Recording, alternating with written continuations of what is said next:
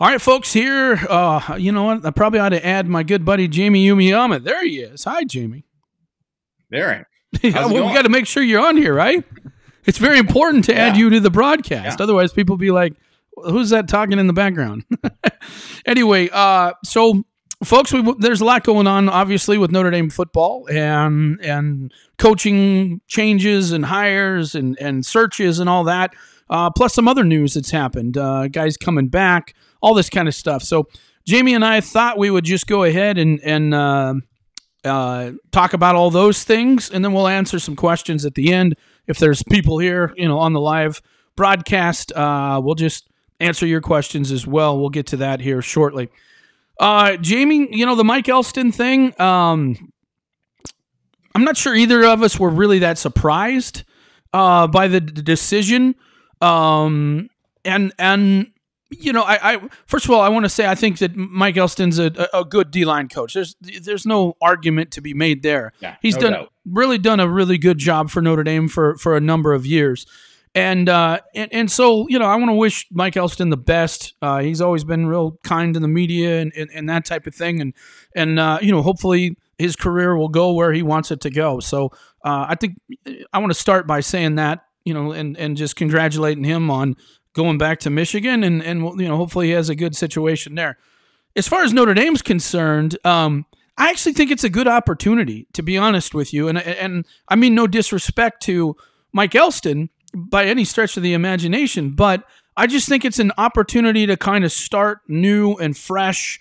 And, now the other thing is you've got a defensive coordinator. If he has a defensive line coach in mind that he'd like to work with, I think that can help. And we found out that, maybe with Heacock, that was maybe a little bit of the problem of him not wanting to move from Iowa State, is the fact that he couldn't bring any of his assistant coaches with him.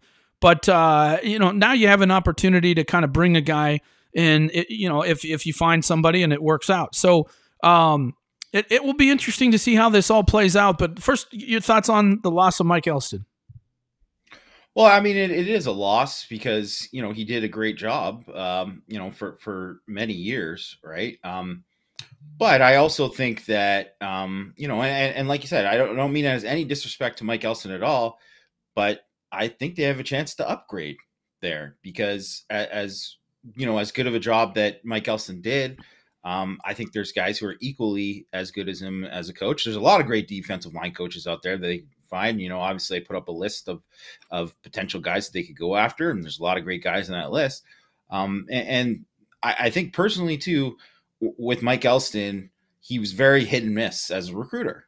Very hit and misses with evaluations too, right? Like where he'd fall in love with a guy that was a project, and those guys didn't all turn out, right? And even if you look at the last 5 years or so, this run that Notre Dame's been on, most of the guys that they had the most success with were guys that he didn't recruit, right? They were guys that Keith Gilmore recruited.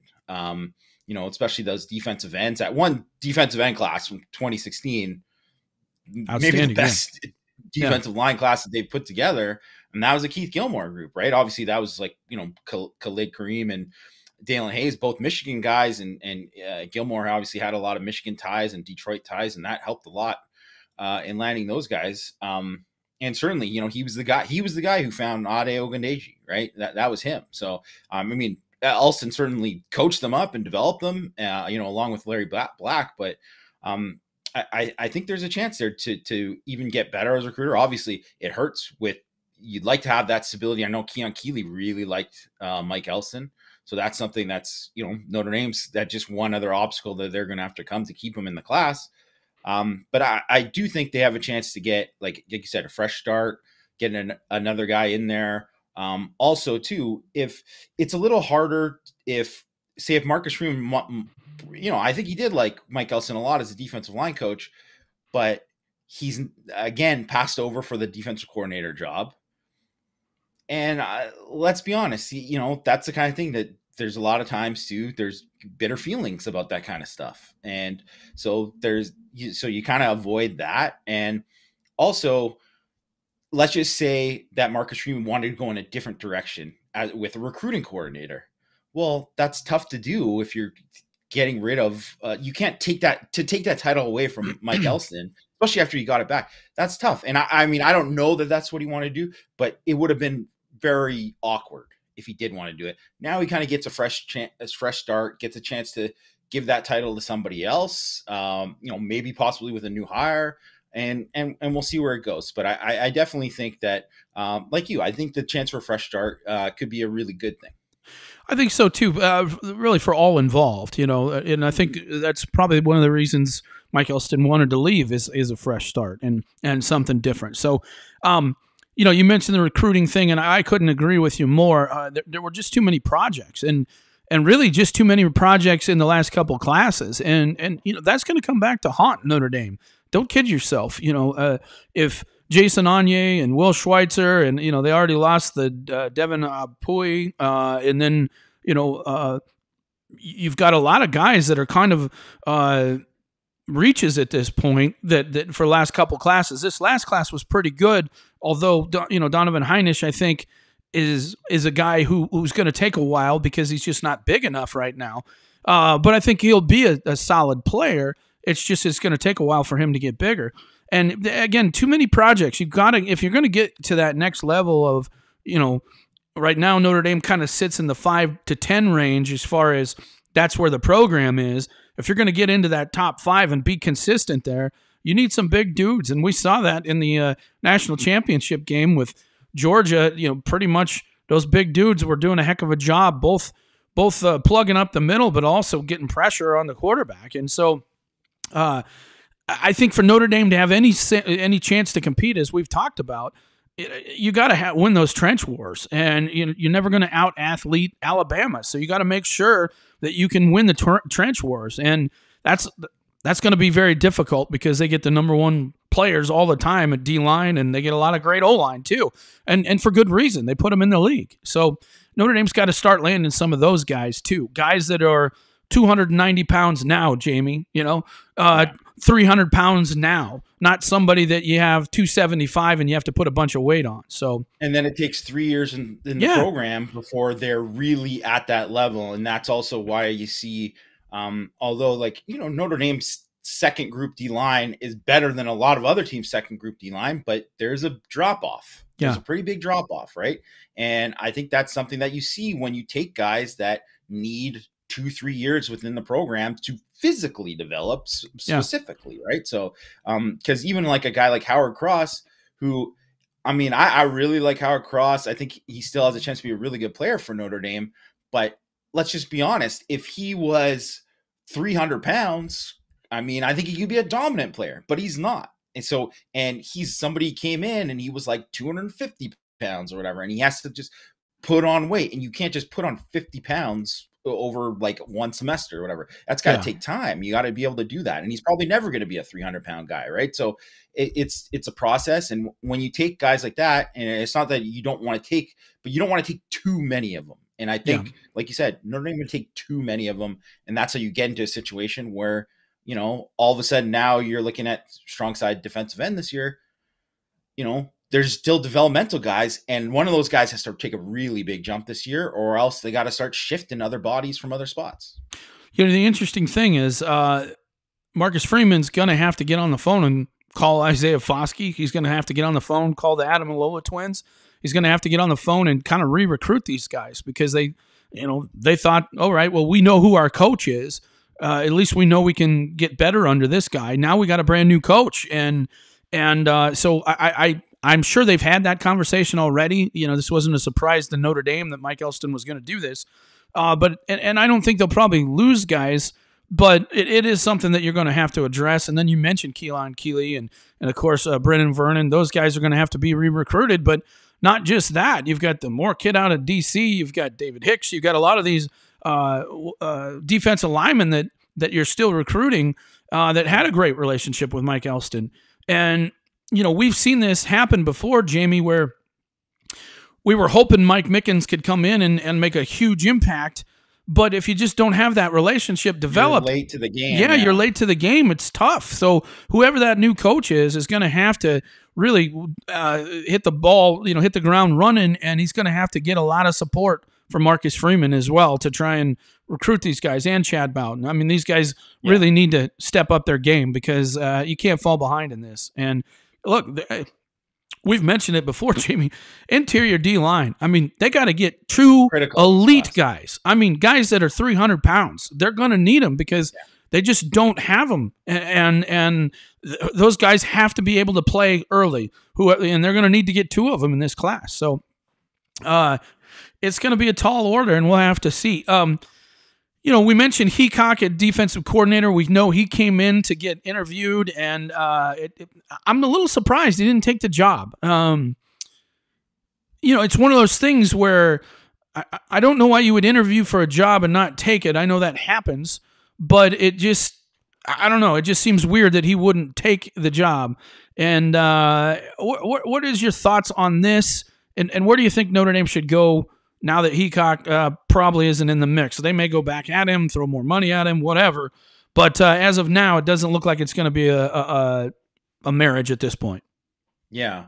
I mean, I think he's a great coach. And, so that, I mean, easily if he would have been hired, I think that's the guy that all Notre Dame fans should have been happy with in terms of, his track record, what he's done, how he's adapted to the different competition, how he's adapted to his personnel, what he's got out of his personnel. I mean, Iowa State is not recruiting close to what the players at Notre Dame it can recruit.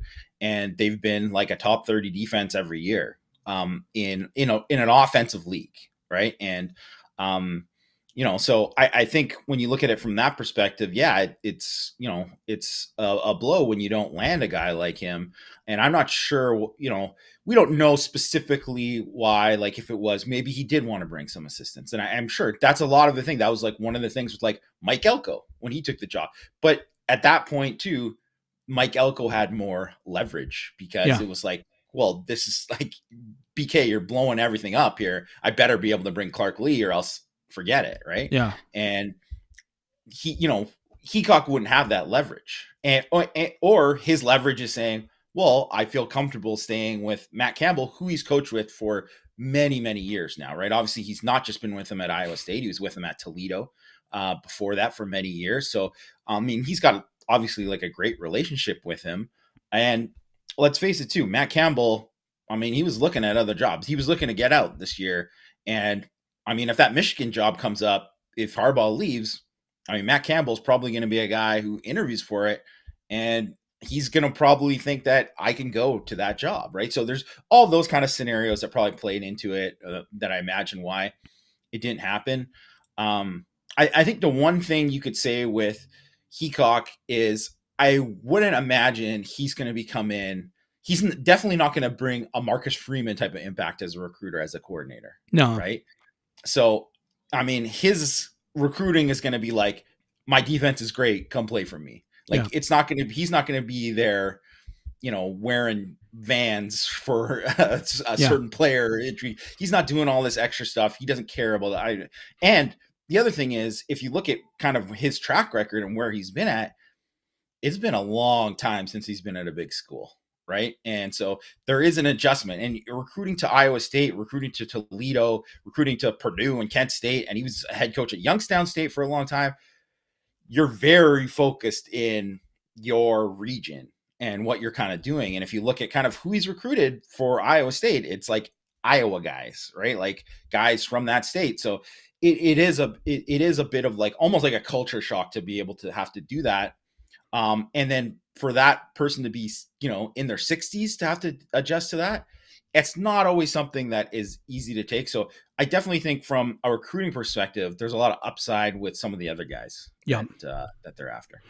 All right. So let's go through some D-line candidates. I know, and this will be the interesting thing, because if you're a defensive coordinator, do you want to bring your own D-line coach? I mean, you got a great list of guys here when you're talking about Al Washington, who was at Ohio State. I know he was let go, but he was coaching linebackers, and he's more of a D-line coach. And so, but I really like him. Greg Scruggs is a guy that they have some history with, that type of thing. I mean, Charlie Partridge, I mean, there's a guy who's done a tremendous job at Pitt. Awesome. And, I mean, boy, I would love to have an opportunity to at least explore that because he really has done an amazing job. We've mentioned Larry Black before, and we know for a fact the players that he coached under Notre Dame loved him, absolutely loved him. And as you mentioned, when Notre Dame played against them this year, I mean, their D-line really gave Notre Dame some fits. So I think that was part of it. You mentioned Dennis Johnson, who's the D-line coach at Baylor, and Lord knows Baylor had one heck of a defensive line this year, and didn't take long for them to kind of get going again under Dave Aranda. So, and then you mentioned Sean Spencer, Randall Joyner, the D-line coach at Ole Miss, kind of an up-and-coming guy. Chris Rumpf is a guy that you mentioned, and Andre Carter's another. Out of this group, I mean, who do you think would be a good hire and a realistic hire? You know, if you could pick 3 or 4 that you think would be a good hire and a realistic hire. I think the most realistic. I mean, I honestly, in just terms of what these guys have shown, I think they're all good hires. Yeah, I do. I think that. Yeah, and I think when you look at that's why when you say you lose Mike Elston and you're like, man, it is a blow, right? And but it's not going to be necessarily as tough to replace that level of coach because there's a lot of good guys out there, and it's not like there's just Larry Johnson at Ohio State and that's the only guy. No, there's a ton of great defensive line coaches out there, and guys who are rising up too, right? And I would say in terms of realistic, I think you always look at past relationships and you look at Washington, the fact that he's unemployed right now. Yeah. He coached defensive line with Marcus Freeman when Marcus Freeman was the DC the first year at Cincinnati. They have that previous relationship. He's a lights out recruiter, phenomenal recruiter, immediate huge upgrade at recruiting. Like he will, I would say like, I would be very surprised if he was the guy that they didn't end up getting Keon Keeley back in the class and, building on that, like he will kill it as a recruiter. Scruggs, fantastic job, obviously has a relationship with Freeman from Cincinnati too. And a guy who did just a fantastic job with what they had at Cincinnati and developing those guys. Yeah. And a good job as a recruiter too. So those 2 guys kind of stand out as like obvious to me, realistic type guys. And some of the other guys like Partridge to me is like one of those like, okay, this is a home run hire because of what he's done and what he's shown. And man, he knows good D linemen too. Like he finds guys that have that traits and then he brings the best out of them. Like some of the guys at Pitt, like very few of the guys at Pitt were high recruited guys, but they had like great athletic traits and they had to develop them. Yeah. And he really did a fantastic job. So, I mean, he's kind of coached all over. He's been with Narduzzi for the last 5 years or I guess 4 years or whatever, 5 years since 2017. And he's got the assistant head coach level. So, I mean, you're going to have to pay a lot to get him out of there. But, I mean, to me, he's at least a guy that you make a call for, right? And really, a bunch of these guys or whatever. But I would say Scruggs and Washington are got to be like top of the list guys for they kind of check all the boxes in terms of like, you also know what you're getting with them. And so they'll know right away whether or not they can be fits, right? Like Freeman will know like, man, this guy, he's a great coach, does all this stuff. I don't know if he's going to fit at Notre Dame and be able to recruit to Notre Dame. Right. So, but I think he'll know that right away. So to me, I wouldn't be surprised if early on we hear that these are 2 guys that are going to be like top of the list. Yeah, it'll be interesting when you get to the defensive coordinator and whether that guy wants to bring his guy. And so, I think you want to kind of leave that open and not hire somebody immediately until you know what you're going to get a defensive coordinator. But at the same time, keep people on the back burner saying, hey, we're going to push for you. When we do hire our new defensive coordinator, we're going to push for you to make sure that hopefully you can be the guy. So I think you can kind of recruit both positions at this point. But I do think you have to leave it open and not just hire a defensive line coach right away, unless you're just going to force somebody on somebody, and that can happen. I mean, that certainly can happen. We've talked, Jamie, about the defensive coordinator position. We've heard Derek Mason's a guy. We've heard Doug Belk is a guy from Houston. What do you think of these two hires? With Mason, I mean, they had one hell of a defense at Stanford, but I wonder how much, it seemed like when they had Randy, that's when they had a hell of a defense. The D line Randy coach. Hart, yeah. Yeah. When they had Randy, that's when they had one hell of a defense. Was it a situation where it was Mason or was it Randy made Mason? You know what I mean? And they did a Yeah. good job of recruiting. And I don't know what it is, but there's no doubt Randy Hart's a tremendous D line coach. And as soon as he left, they just didn't quite have the same level of defense. So with Mason, what are you thinking there?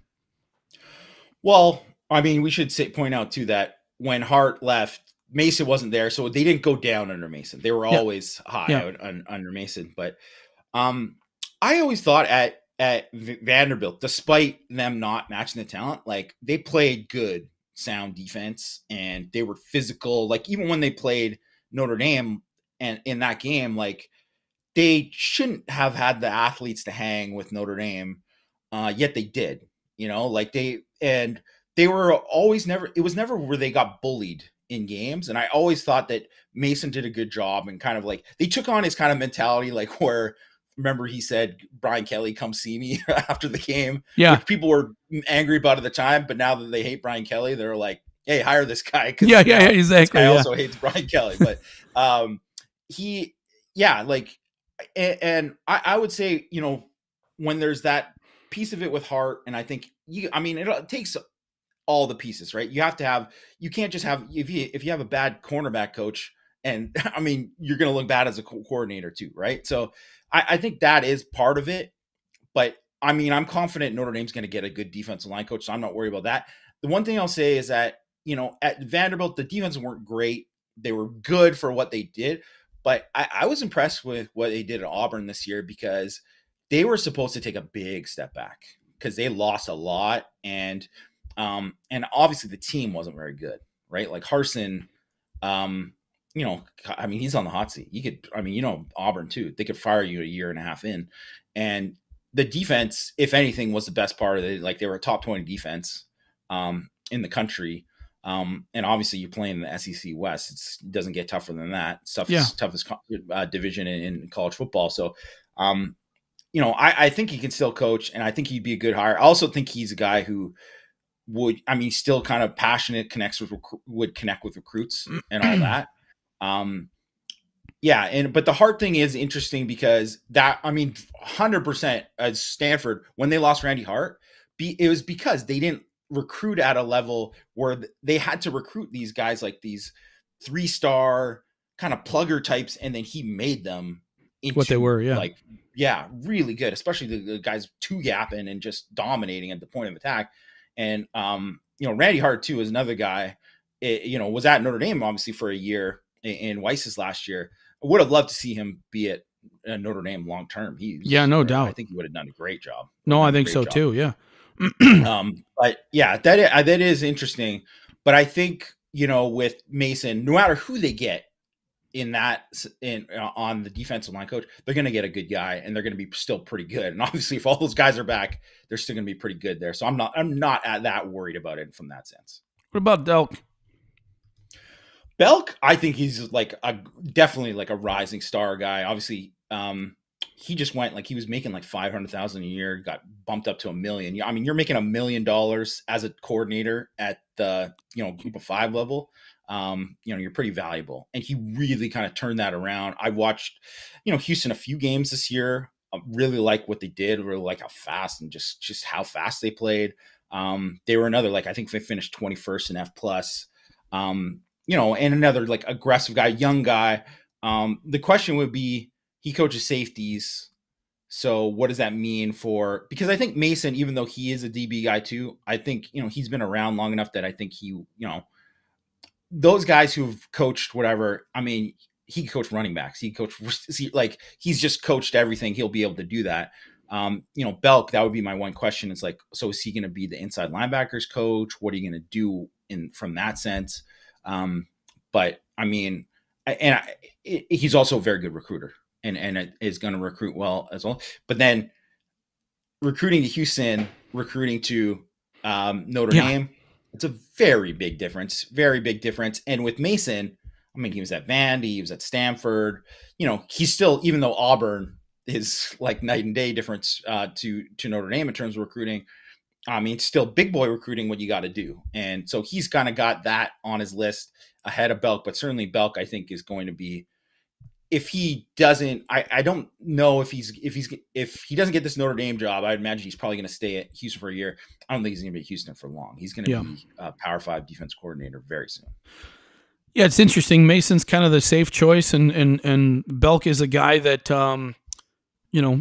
maybe you try and hit a home run with, and try and catch an up and coming guy. So that will be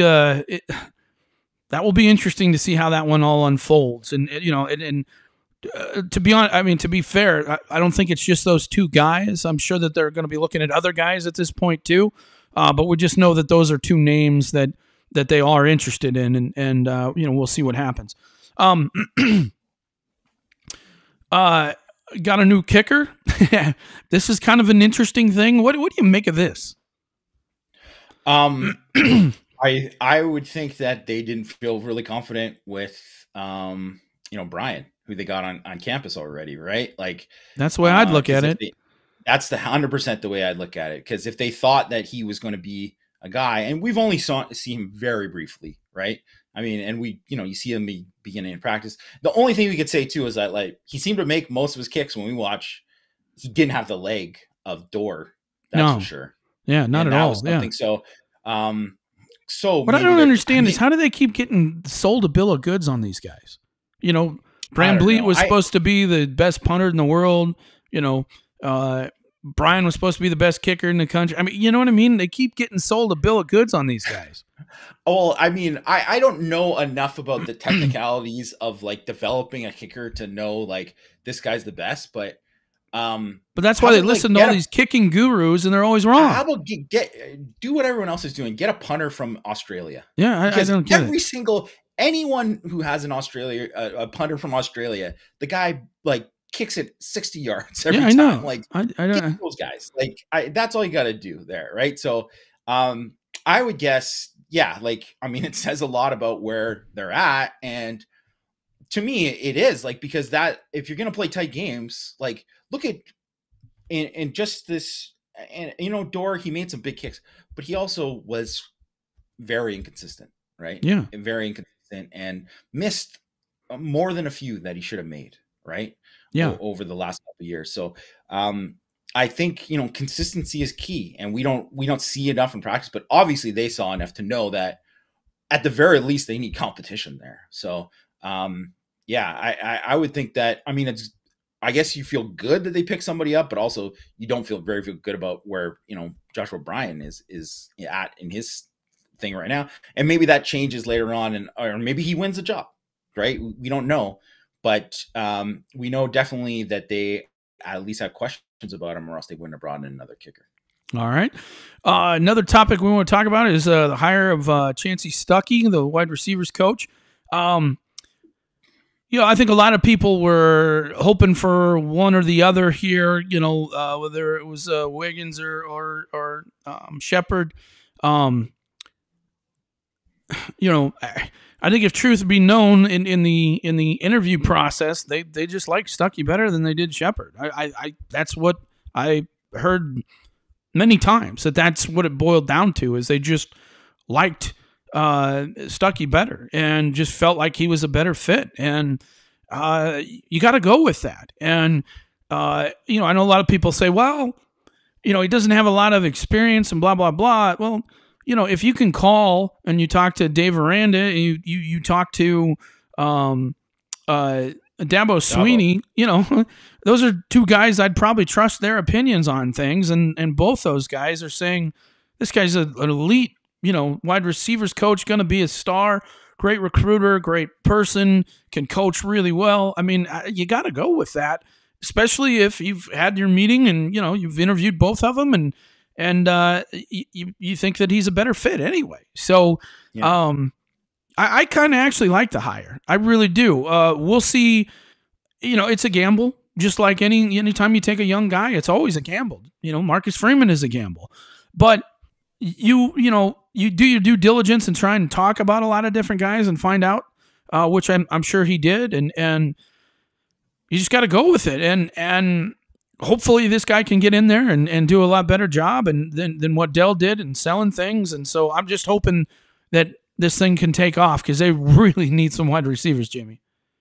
Oh yeah, I think him recruiting is going to be like the most critical part of it, right? And what he can do from that perspective, and that's part of the interview process, right? Is that he's got to kind of win them over in that process. So, and he's got to be doing the same thing to 16-year-old kids, right? So, Yeah.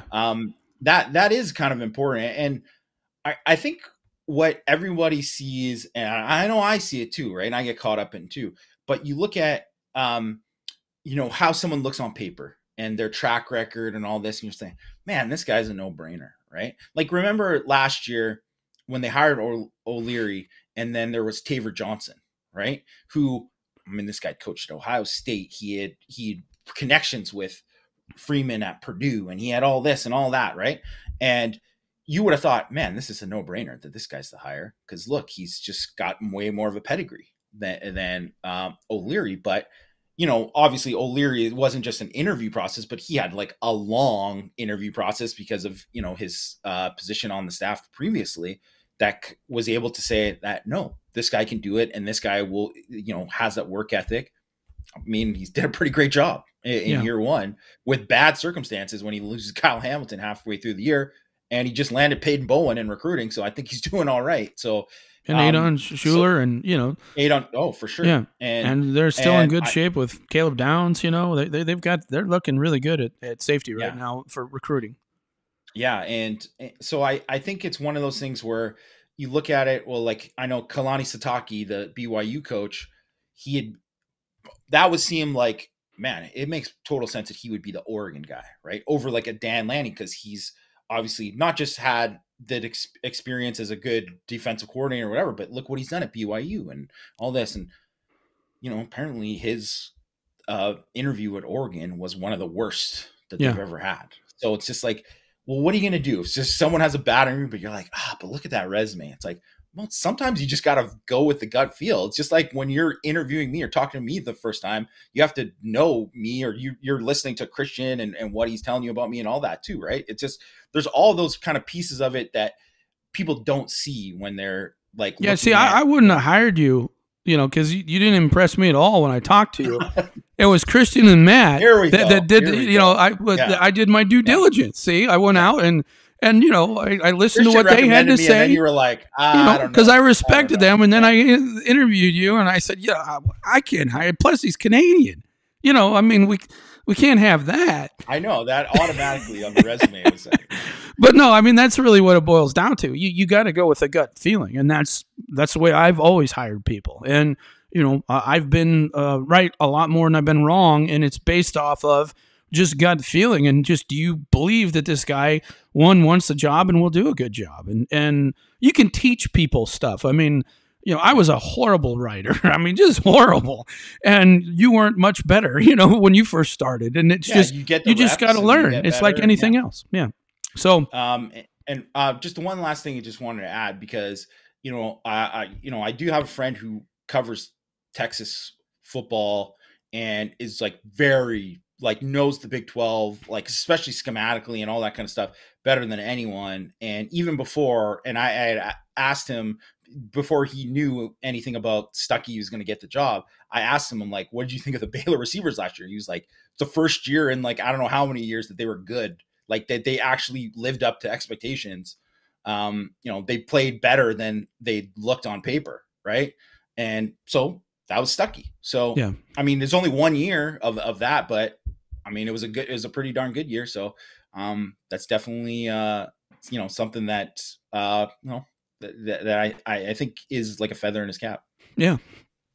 Can't wait to see how, some of these guys, do. I sure would like to see them announced and on the road. I would love to see that. Look, you only get so many days, let's get this thing sped up. Let's get it going. I just don't understand why it takes so long. And Jamie, just the fact that you show up at a kid's high school and, you have the bump and all that type of stuff. That just means so much to these kids. Yeah. And so I would love to see these guys get named right away and get out on the road recruiting. And that's really important. I just hope that that's what we see happen. All right, we're going to have some time for some questions. If you're out there and you want to ask us some questions, just either type question or put a question mark in front of the question you want, and Jamie and I will answer your questions now. Jamie, when you look at who's all coming back, right? We were in a world of chaos trying to figure it out. We're still not sure exactly what's going to happen. I think the only one we're not sure on is Bracey at this point, right? He hasn't said anything, but he's a big, big important thing. In the end, it looks like we've really only kind of lost Kevin Austin out of all the people that could come back that I think were valuable. So I think that Marcus Freeman and the staff did a tremendous job bringing these guys back, and that's going to give them a real chance to compete and challenge for a playoff spot this year. And that was a great recruiting job by the staff. Look,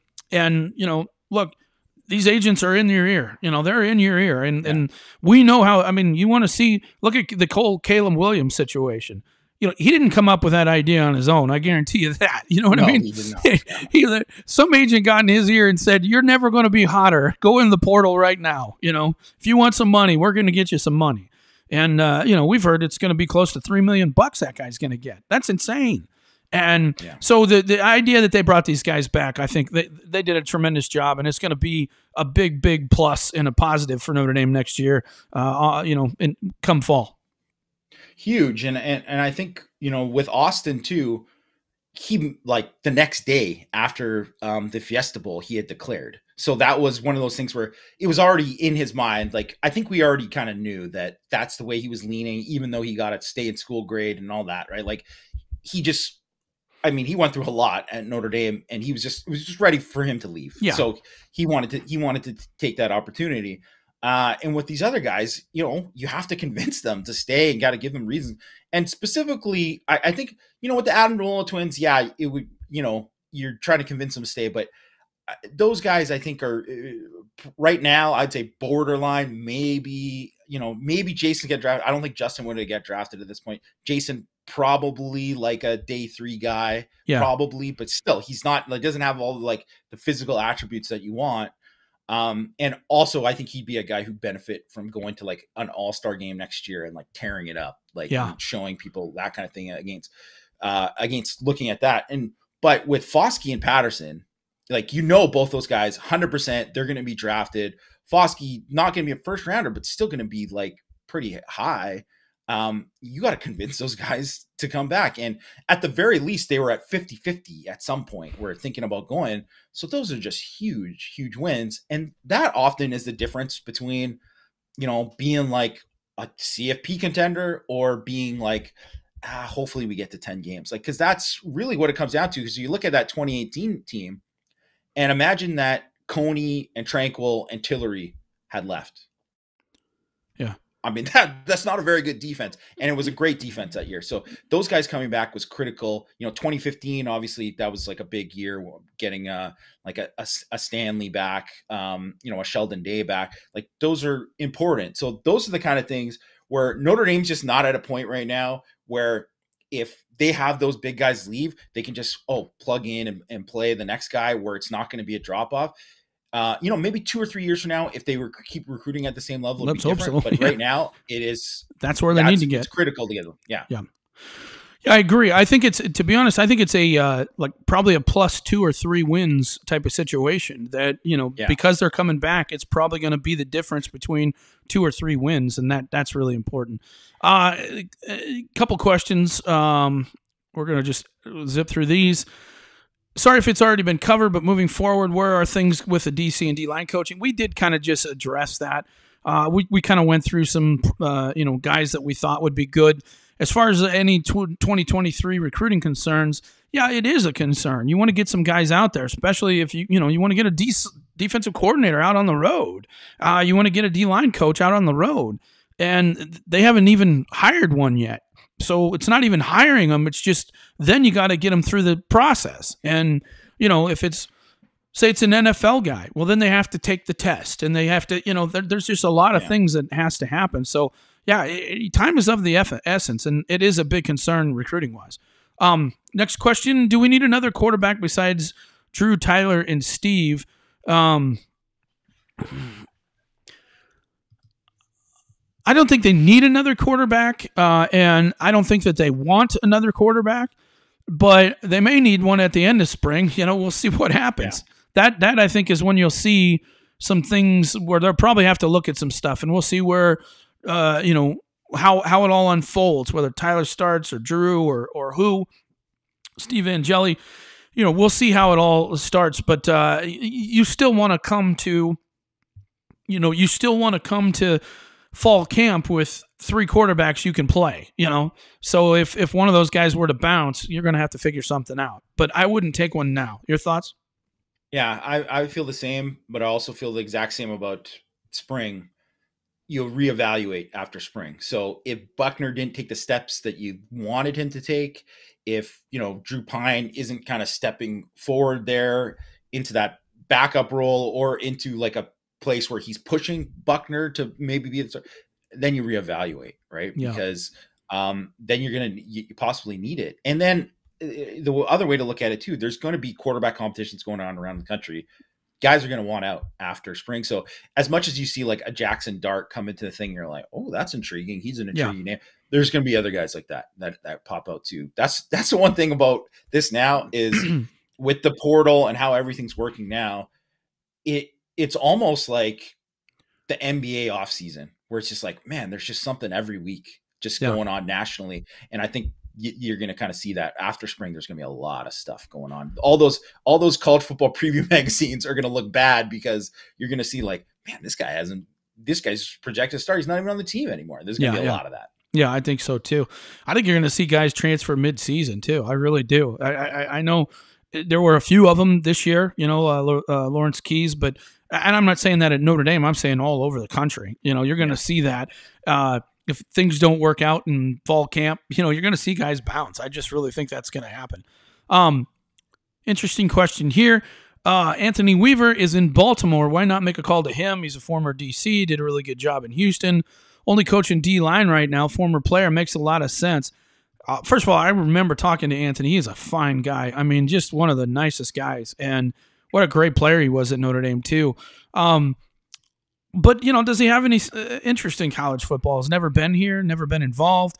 I think if there was any school who could take him, it'd probably be Notre Dame would be able to at least convince him. I know he enjoyed his time at Notre Dame, and he speaks fondly of him. I interviewed him after he left Notre Dame and was in the NFL. Really great guy. But just hasn't popped up. I haven't heard his name mentioned at all. Thoughts there, Jamie? I would almost think because he's been in the NFL for so long and done a great job. Like, it's the kind of thing where, I mean, he's been in situations where, not just get your pension, but he's lost, his job because his head coach got fired and he gets snapped up right away to another team, like all the time. That's happened to him. He's been with 4 or 5 different franchises and done a good job with each of them. So he would have to really want it. I think like he would have to say, oh, like I'm coming and I want to be DC. I think he would probably be like, well, I'll come if you want, I'd be D-line coach and DC. He was, for a brief time and for Houston as well. So maybe that, but I almost think he would have to initiate. You might give him a call and just say, hey, just check in, whatever. And he's probably like, nah, I'm good. I'm, with the Baltimore Ravens, a pretty good franchise. So. Yeah, no doubt. Interesting question. Is there any thought of looking at Brew McCoy? No way in hell.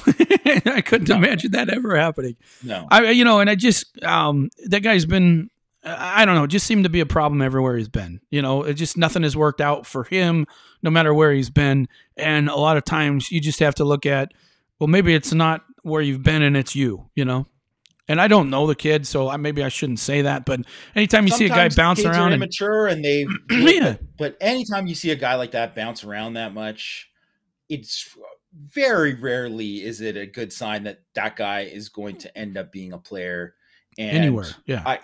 Anywhere. So I would imagine that there's not going to be too many big schools that even give him a shot. He'll be like at a group of 5 school or something like that. And some will take a chance on him and we'll see if he can play, but who knows? Yeah. No, I think that's what you're going to see too. How much did Elston have to do with the guys who decided to come back? Any additional risk with him leaving? It's a good question. We kind of addressed it before. I think those guys have made that decision, but I do think if Marcus Freeman is smart, he better be having a whole lot of communication with those guys a lot until he gets his guys hired. Because again, these agents, look, they all have agents now because of the NIL, right? All these guys have agents now. It's not like, guys are knocking on the door and you're not letting them in. They already have agents. So, trust me, they're going to be in their ear. And so I'm sure that it's something that they've already discussed and hopefully it won't be an issue. Anything you want to add? Well, I just think that those guys, from what I know about like his relationship with a lot of the guys on the D line, is I have a feeling like those guys had an idea that he was even thinking about Michigan before a lot of people. So they, not to say that when they made their decisions, but like maybe like a couple days or a day before that everybody's, started kind of leaking out. So I think, I don't imagine that he would have ever encouraged them to be like, well, now you got to leave. Like, yeah, he wouldn't do that. So no, he wouldn't do that. Yeah, he wouldn't do. Now he'll go try and take Notre Dame's 2023 recruits. Oh, he's definitely, and he's already that's going to happen. Certainly. And he should, that's his job. But hopefully they'll be able to hold job. He's not trying to get Keon Keeley and Brendan Vernon to Michigan. That's for sure. Yeah, exactly. Next question: if the wide receiver room was down in numbers, why didn't Kelly move on from Dell, and why did it take a coaching change to make that happen? Well, again, it's Brian Kelly doesn't like firing anybody, and he just never has. He's always been slow. Yeah, to be honest with you folks, I just don't think Brian Kelly cares that much about winning. I just don't. And he talks a big game, but I just don't think he cares. As long as people are off him and he is making money. I mean, I really think the whole LSU thing was a money grab. I absolutely believe that. I don't think it's about him wanting to test, whether he can be successful at the highest level. I don't think he cares. He's going to get $100 million. That's all he cares about. And they can fire him tomorrow and he's going to get $90 million. So I just don't think that he has the competitive spirit that some of these other great coaches do. And I think you're going to find that with LSU when he's there. I mean, what's the first thing Brian Kelly did when he went down there? What do you think he did? Took a vacation. I mean, he basically did. That's what he did. I mean, he's not out there calling a bunch of guys. I mean, that's what he did. He's not out there recruiting and going crazy like Marcus Freeman is. It's a money grab. So I really think that that's what it is. I just never felt Brian Kelly had that true desire to win. I don't think hurting or losing hurt as bad to him as it does to a lot of other guys. He's definitely not as obsessive about it as the top guys. Yeah. Question, Mike, you mentioned a big name college coach was leaving for the NFL and he had to, well, I think that a lot of people thought that was Jim Harbaugh, but I mean, that was all the scuttlebutt that was talking amongst these agents, but I have a feeling it's not happening. Why would Mike Elston go to Michigan unless he was assured that Jim Harbaugh isn't leaving? You know what I mean? I would never take that job. I'd want to know directly from Jim Harbaugh, I'm not leaving. I would not be moving if that were the case. So I don't think Harbaugh is leaving now. What do you think? No, I don't think so. I mean, unless, the Raiders came in with, because obviously the Raiders were the team that was mentioned with them. But I think that was what was going to happen. And then I think that kind of Biasaka kept his job, Yeah.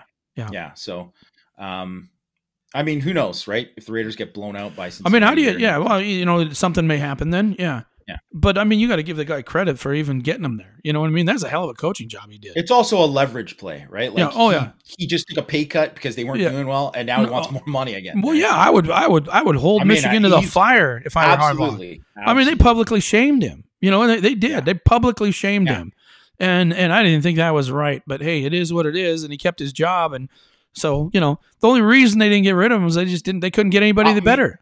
Half the reason I think they won this year is because he was like, F you to them. Yeah, no, I think so too. I think so too. Yeah. I agree 100%. Next question. When would you expect Reese to really push and lock up a 2023 QB? Usually the quarterback is the leader of the class, most of the offensive side. So it'd be imperative to ND to lock a kid down soon. Yeah, I agree. My guess is Notre Dame's going to try and get Dante Moore on campus again and try and figure out, hey, when are you going to do this? And, depending on what he says, then they'll probably turn up the heat on Jackson Arnold, is what I would think. I don't know. And at some point, I think right now, the either or situation really isn't that great in their minds, in that, is Dante Moore that much better and worth waiting out for? And I think that is becoming less and less an answer of no. You know what I mean? I think it's they're going to have to make a decision soon. And I don't think that they feel like the difference between the two is that great. Anything you want to add? Yeah. And I would say spring, because most of these guys, that's how it usually rolls out with the quarterbacks, right? Is that those guys kind of want to get it done with in the spring, and they'll take unofficials and officials in the spring. And I would guess in the spring, they'll have their guy at some point. No, I'm sure. Yeah. I would guess by probably March or April for sure. March, April. Yeah. Yeah. All right. Next question. What's your story behind Elston leaving? Will we see any defensive line attrition without, well, I don't know about D-line. I mean, I don't think anybody will leave because of him not being there. I don't see that happening. As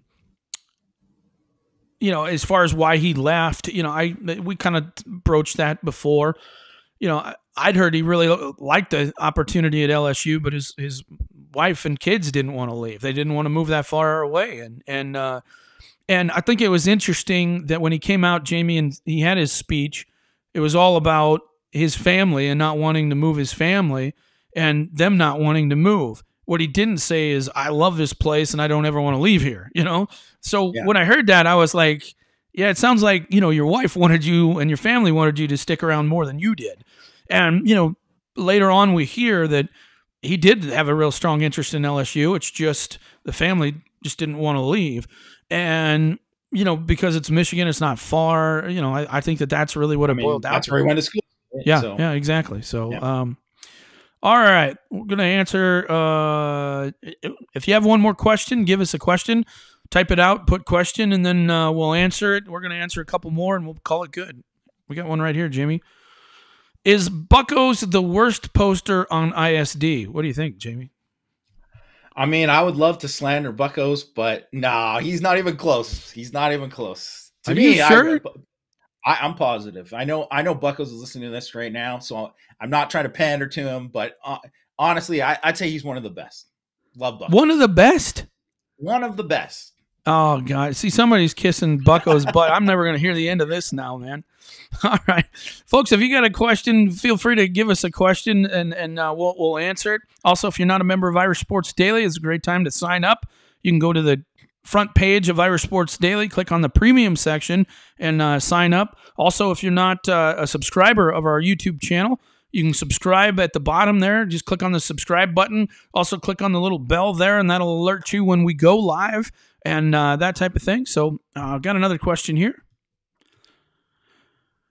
All right. Do you wait until after spring to add a wide receiver or corner in the portal? No, I think if you can get them, you want them right now. Absolutely.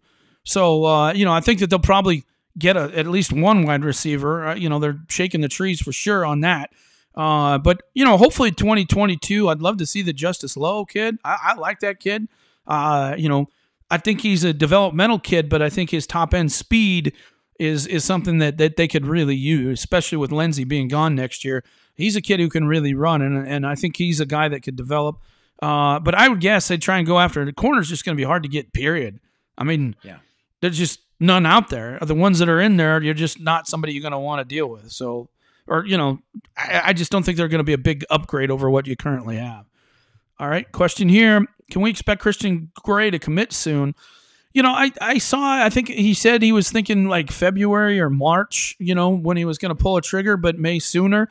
It wouldn't surprise me. I think once they get him on campus again, it would not surprise me if he pulled the trigger. I think Notre Dame's in great shape with him, and I like him. He's a good player. What do you think of him?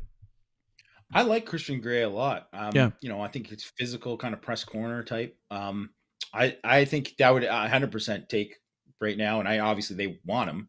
I would think that I wouldn't be surprised if he ends up being like the next 2023 guy Yeah. in the class. Wouldn't surprise me either. All right.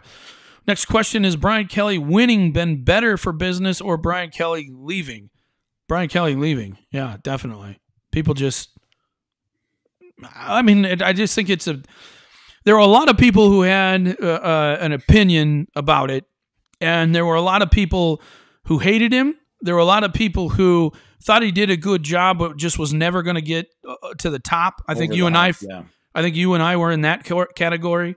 And then there were a lot of people who thought he was the best coach and there was nothing you could do better. And I think he buffaloed a lot of people into thinking that he loved Notre Dame and loved this place. And I never got that feeling, and I know you didn't either. So, no. Look, he's gone. I think Notre Dame's in a better situation, or at least I should say Notre Dame has the opportunity to upgrade and get into a better position now with Marcus Freeman. We're seeing him working his butt off. We'll see. It's a gamble. It's always been a gamble to take a guy with no head coaching experience. So, the guy wants to know who here remembers Smitty from the OIRJ days. I remember him well. Yeah, I haven't talked to him in a while, but yeah, I remember him very well. All right, what do we got here? How much control does Marcus Freeman have in hiring the defensive coordinator? How much control? I mean, I think it's his decision. Yeah. Yeah. I mean, I don't think Swarbrick. Oh, he's like, does Swarbrick keep a tighter leash on him? No, no. I don't think it's tighter than Brian Kelly, but I think if you're asking whether or not, like Lane Kiffin hired some coordinators that had some very questionable past, like those guys are never getting hired at Notre Dame. I don't care who the coach is. Yeah. Right. So I don't think Marcus Freeman is going to have carte blanche to hire just anybody. If that person has something in their past that is unseemly, they're not getting hired, but that would change from no matter who the coach is. Yeah. Yeah. Question. Should Marcus Freeman name the entire roster as captain to avoid any potential opt-outs? That's never going to end. I mean, and it is what it is. People, I don't know. I don't even know what to do about captain. I like the idea of going every game. I really do. I like the idea of having an offensive and a defensive captain, and then naming a couple captains each week based off of their leadership. I like the special teams captain too, because it usually rewards a guy, not necessarily the kicker or the punter, but you're rewarding a guy who, has like busted his butt and done something like, making plays down the field, like a early in his career, Bo Bauer, or something like that, for just really like kind of. You like it just because you only played special teams. No, well that's not true. They took me off. I was too slow, but they took me off. I was too slow, but I did block a punt. There you go. There you go. Punt in college, though. The Yama blocked a punt. Well, that's one more punt than I blocked in college and or in high school. I didn't block one in high school either. All right. What were your feelings on Heacock? Do you feel, or how do you feel about things not working out? I personally wasn't a fan of hiring him. Your thoughts? What do you think, Jamie?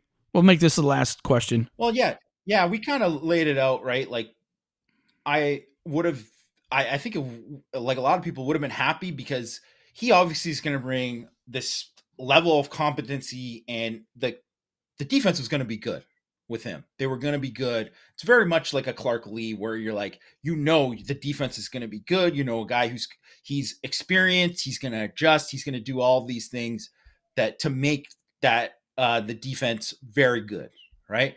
What you don't know about him is whether or not he's going to be able to recruit at the level that you need to, or if that's going to be something where Freeman and Chad Bowden and everybody else on the staff is going to have to kind of pick up the slack for him.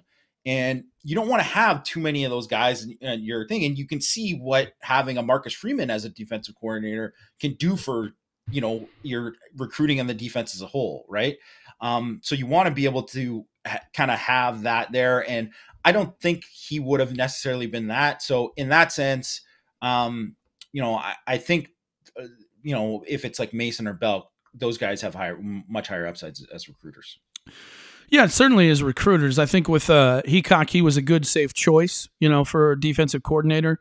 At a time where a good, safe choice would make sense, especially if he was a good recruiter. We don't know that about Heacock, and we don't know whether he will, be somebody who's going to push out there and really do that. And Notre Dame had that with Clark Lee, a guy that just really didn't recruit that well and didn't even really try to recruit hard. And it's kind of a disaster. And Notre Dame is kind of in the position they are defensively because of that, I think. When you look at linebacker and how they struggled, this year because they just didn't have anybody they could really plug in there because of the injuries and lack of bodies. You're going to see that with D-line coming up here. So, I think that he would have made a lot of sense in the way that Harry Hiestand makes a lot of sense, and that you want to get off to a good start as a coach, right? Especially as a first-year head coach, and it makes sense to take that safe option because they can help you. The floor is very high. Yeah. They can help you get to where you want to be, and you don't have to worry about it as much. And so I think that's it. I guess we got one more here, and we're gonna do one more question. That's it. Okay. Do you believe Reese has complete control of the offense, recruiting, play calling, game strategy, coaching hires? If yes, is that too risky? Does Freeman really have another option? I do think that he has complete control of the offense. I do think that he has final say. Well, I shouldn't say final say, but certainly the most say on offensive recruiting. I think Marcus Freeman would have final say.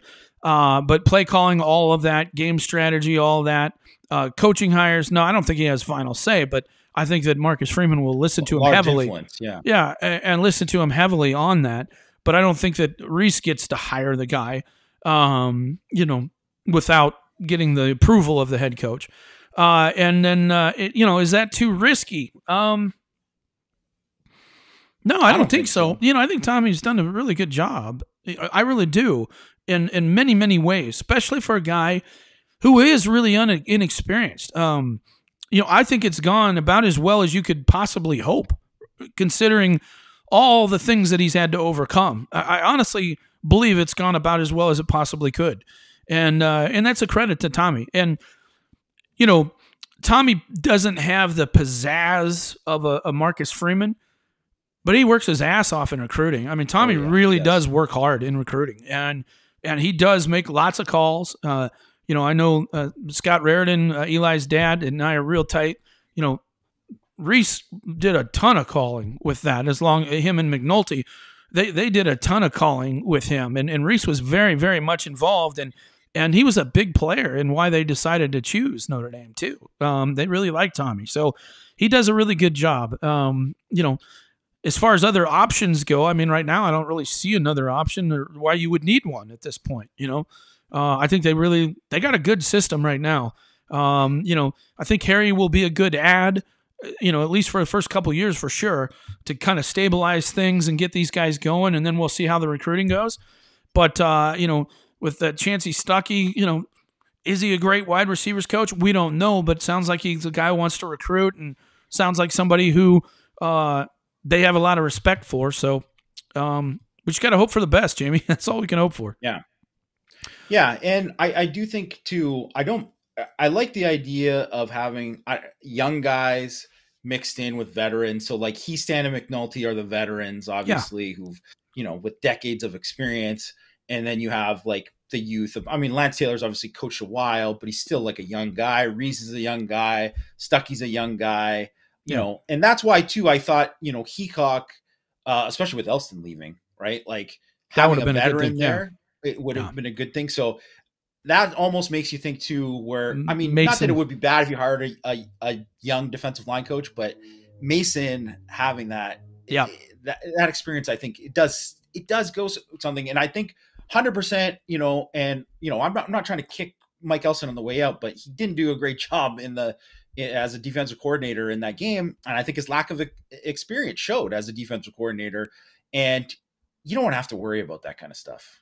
So if Marcus Freeman wants to be the head coach and he wants to do all these things and wants to not worry about the defense as much, I mean, I think getting a guy who you know is going to have control over there is important. All right, folks, that's going to be it. I appreciate you guys watching us here. And once again, you can sign up for irishsportsdaily.com by going to the front page, click on premium and sign up. Also, make sure you subscribe to our premium or not our premium, our YouTube channel. It's free. Just click the subscribe button and also click the bell to let us know that, when we're live and everything. And Jimmy and I'll be doing more of these in the near future. And he also does a great job with Greg Flamong. They also do the Hit and Hustle on our YouTube Live, so check those out as well. So that's it, folks. Have a good weekend. Hopefully we'll have more great news, and we'll be ready to talk on Power Hour. Hopefully there'll be some more breaking news over the weekend.